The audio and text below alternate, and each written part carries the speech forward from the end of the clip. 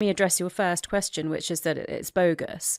Well, okay, maybe it is bogus, but try it once, because if it doesn't work, it's not going to harm you. If somebody's going to give it a real shot, how long should they try the process for? And I even say that with, if you go in thinking like, okay, let's see if this thing works, and your hands are crossed, for those people who can't see me on YouTube, you're already coming in with a little bit of negativity, to that component. Yeah. But if somebody's like, no, I want to do this, I want to pay attention, I want to kind of follow the methodology that's there in the book, link in the show notes for anybody who wants to check it out, the source. What is a good amount? What is some time? You're saying try it. What is an appropriate amount of time to give this a shot? Mm-hmm. Well, I do my boards, and I recommend that people do an annual one, because it's not too short term. These things do need time. And the only reason they need time is that manifestation is based on neuroplasticity. And that means that you have to change a neural pathway in your brain. And that takes time. It depends what it is. So usually I say that if there are some what look like quick wins on your board, do everything that you can to make them come true, because then you're giving yourself evidence that it works. And it's cumulative. You're stacking up the receipts. Yeah, you're stacking up the receipts. It's cumulative.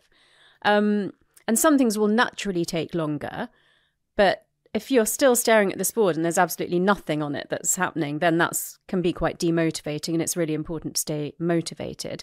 But I do want to say as well that although I'm a huge advocate of action boards, it isn't the only way that you can manifest. And there are some ways that may be more appealing to people with more masculine energy or who are less spiritual. And so an obvious one is a list. So a list of things that you want. That I think seems less bogus, right? And there'll be a lot of people who will say, well, I'm not going to do a vision board, but they might already have a list but they don't talk about it.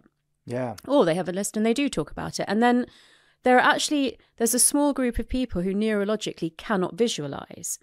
So for them, I've suggested creating a soundtrack of success. So you can basically choose song titles or music that make you feel that same way, like that you've achieved something that you want. You can even create a smell of success. So you can have a particular essential oil or combination that represents to you that you've achieved, whatever it is that might be on your manifestation list or board. So there are other ways of doing it. And the